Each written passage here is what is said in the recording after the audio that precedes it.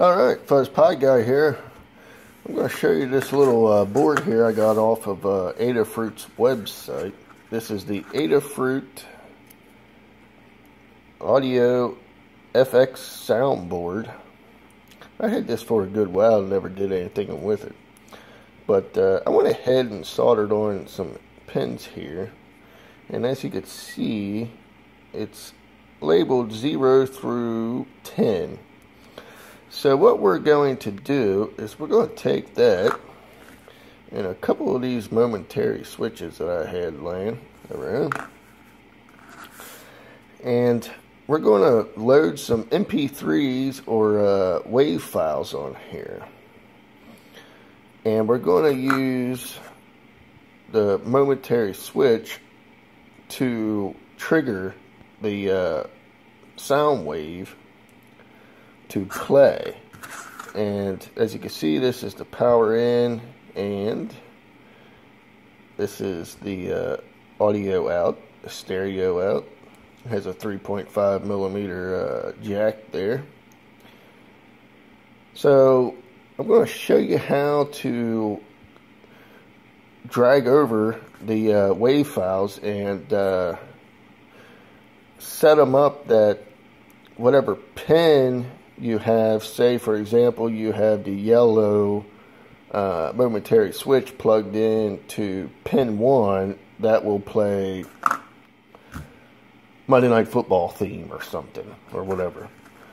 Then, you know, for 2 you could have another switch going to, and when you trigger it, it'll play a different WAV file or whatnot. So I'll show you here in a second on how to drag over and rename these to be able to trigger this. And all we're going to do is just plug this micro USB into the computer, and it should recognize it with no problem. We're going to use a Windows computer to do so, and drag over some WAV files and rename it, and we'll be good to go. So stay tuned.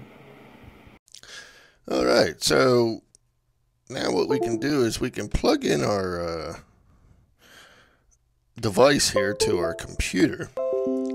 So I have it plugged in,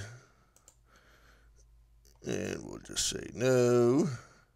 So as you can see, it's up here, and we are in the Adafruit soundboard. So I'm going to be using, like, trigger the number 1 through 10. I don't think I'm going to use them all, but purpose of this video, if you want to play a sound and you want to trigger it by a Momentary switch, you need to rename the file to whatever number you want that switch hooked up to. So like on the soundboard, you know, you have 0 through 10. So if I want to play this sound and I want to use pin number 2, we're going to go T02.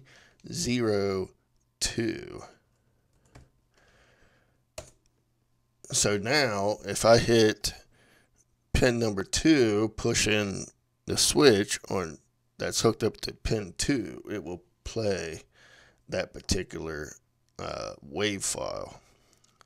And the same thing here for this guy. We want to use pin number 1, so we name it T01. And then we can go the whole way up to from 0 to 10.